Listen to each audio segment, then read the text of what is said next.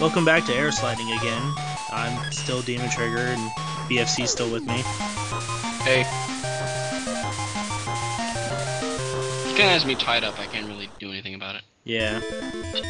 So this is probably the hardest of the 8 Robot Master stages. Because first of all, ice physics. Second of all, spikes everywhere. Holy crap! That was a close call. Yeah. And there's a lot of, there's quite a few enemies around. It's somewhat long stage, and a lot of the enemies usually take like a full charge shot to kill, and especially these things up here, the bouncy head dispensers instead of crystal dispensers. I'm not quite sure if that's worse or not.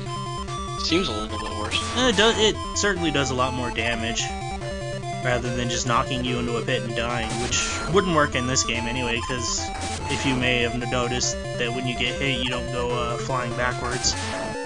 You just kind of freeze in place.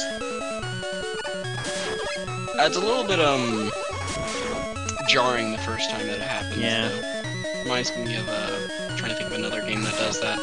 The point is that I really don't like that aspect, whenever a game will make you freeze whenever you're hit. Yeah. But then again, I don't like the Mega Man style much Also, more. fuck this section, we could just walk on the ceiling. Wow. Except for jumping into that one enemy, but... This checkpoint sucks because it doesn't even have an extra life. What the hell, man? I need more lives in my Mega Man 5. I really, really like the charge kick in this. Yeah, it's probably, definitely the second best weapon, aside from the game-breaking gravity hold. But time to show off Star Crash makes another Mega Man which can block projectiles and stuff. And the Star Crash goes through enemies that it kills, so it's sort of that water wave effect of just going through everything. So you're saying this is the weapon that Capcom was too lazy to program for Gemini Man? Probably. You heard it here, folks. Capcom is lazy. Also, this 5 is slightly tricky because of ice physics. You might slide off and die or something. Huh. Never would have figured that. But yeah, there's the boss. It was pretty easy. Yeah, so let's go fight. Well, no thanks to, oh, hey. Okay, so now let's go fight Crystal Man. The viewers might notice that I didn't even bother to use Rush Life G, so I forgot about it totally. Yo, Rush is the G, dog. Oh god. But yeah, Crystal Man does 3 things. He jumps high, he jumps normal, or he does that weird long jump. And he fires Crystal Eye turrets. Which are... You're fairly good with dodging in this. Crystal Eye... I have to admit... I was gonna say, the Crystal Eye turrets are destructible, which is what you probably want to focus on, because otherwise you just get shot. Doesn't seem like nearly as much of a chaotic fight as, the actual Crystal Man. Yeah. A lot more dodgeable, really.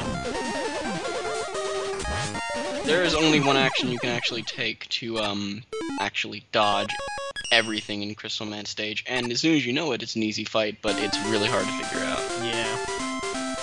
That looked really fun. Yeah, And I really like the little the dance that you do. Yeah, the game gets more curvy by the second, I don't know.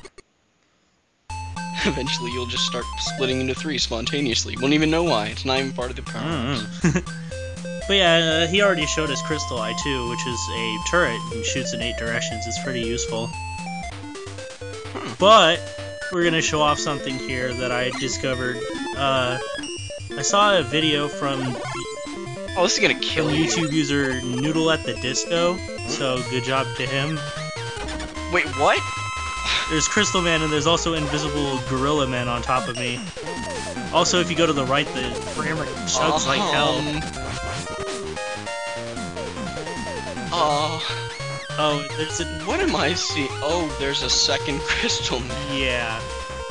And also, since the frame rate is still chugging, I'm gonna cut out the rest of it because the rest of it is just his life meter slowly filling up. And of course, there's enemies still on top of you, and you can't do anything to dodge them. I can't tell where the floor begins and where hell ends. I don't know. Oh, get out of here! There's another one! I wonder if you can actually win this.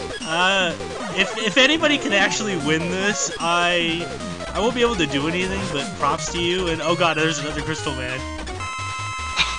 It keeps happening. Constantly. There's another Crystal Man, why?